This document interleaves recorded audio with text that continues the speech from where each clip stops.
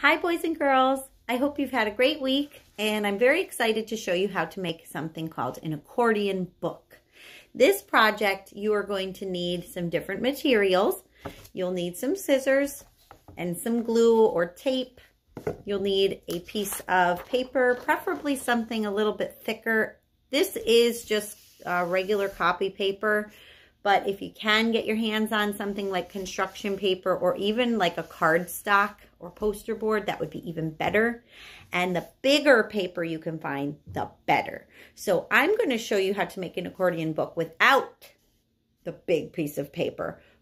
But I think you're going to be able to do it with this no problem, with just a regular old piece of paper. Okay? The first thing you're going to do is fold your paper down in half like a hot dog. Try to get your edges lined up, hold it steady, and fold it. Make a nice fold, okay? So you have a hot dog, nice long hot dog. Open it up and you're gonna cut this so that it's into 2 equal pieces, okay? That's gonna make it so we have 1 long piece of paper. So go ahead and cut that right on the line. Once you get it cut into 2 pieces, you're going to attach them end to end. So you're going to turn them like this, make 1 long piece of paper, okay? And that's what the glue or the tape is for. It's going to create a connection so that they become 1 long piece, okay? Now, if you have glue, make sure to be nice to your glue. A little skinny line of glue is fine, like that, super thin, okay? Because you don't want it to get all over this, okay? Just overlap your 2 pieces a tiny bit. And that's going to create 1 connection to create 1 nice long piece of paper. If your paper is not exactly the same size, don't panic. It'll still work. The main thing was to have this be 1 nice long piece of paper like that. Okay? So once you get your long piece of paper, you're going to bring the 2 ends together. You really want to maybe wait a minute or 2 so that the glue can dry here. But it should fold pretty well once you let it dry, okay? So fold, that's going to give you the center of your accordion book, okay? And then open it up. You have 1 crease. You see that? There's your first crease. Both sides are equal. You're going to take the first side over here and bring this end to that folded part right in the middle and line them up and fold this side down. Make sure you give it a nice good crease with your finger, okay? Open it up and do it on the other side. Line it up right with that center crease that we made where we folded it and fold this side. Okay.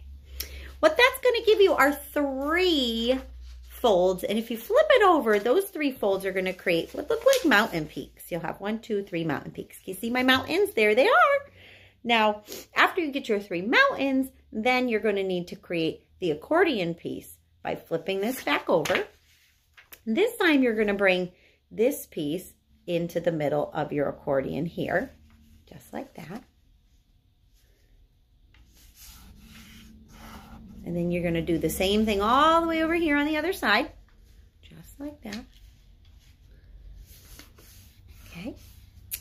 And then this part's a little bit tricky. You're going to want to bring this part here. See, this is still folded. You see that? You bring this part down over to this, just like that, right? Flattening it there. And then you're going to do the same thing. Flip it over, and it's going to bend like this. Do you see that? There it goes. Okay, so line up your edges as best you can. And the last part is to take out your top. This is kind of like the top of your stack and the bottom of your stack. You're going to take this last piece out. Just flip it over and do that on the back as well. See? Just flip it over. All right?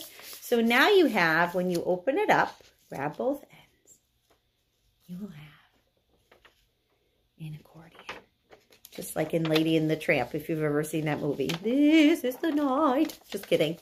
If you stand it up, it has all these ins and outs. It looks like a zigzag. 3 mountains. This accordion book has been being made, one of the first books ever made, in the Chinese and Japanese cultures. China made it first, became even more famous in Japan. And you can go to art museums and historical museums and find ancient books just like this. It looks pretty cool, doesn't it? Now, after you make your accordion, I want you to think about what your story is going to be about. Accordion books can be on both sides. You can stamp it, you can paint it, you can collage it, you can draw on it. And it's going to tell a story using pictures. You don't have to write any words on this accordion book. If you have a piece of string or yarn, you could glue or punch a hole and tie it shut. If you glue it, only glue on the front and the back. Don't glue on the inside, okay? And I actually decided I would do a collage for my accordion book. And I went through a magazine and I cut out some different things. I cut a caterpillar. You see, isn't it beautiful? I cut out a monarch butterfly. Ooh. I was thinking spring. It just makes me so happy to think that all these little flowers are growing and spring is here and we're outside and the weather's warmer. So my accordion book is going to tell a story about the springtime. So when I go to put my pictures in, I might have to flatten my accordion book to work on different sections, and that's okay. And then when I'm all done, leave it open so it can dry. And then when I'm completely finished, it's all dry, I can close my accordion book and keep it in a safe place. Okay? So accordion books, again, are just a special way to tell a story. And it made it easier than flipping through pages. Somebody in ancient times would make an accordion book and they'd open it up and there you go. There's the whole story. And when they're done, they just push it back together, put it in their pocket, and go on their merry way. So I can't wait to see your accordion books. Please send me pictures. I'd love to see them, and have a great time making them. Bye.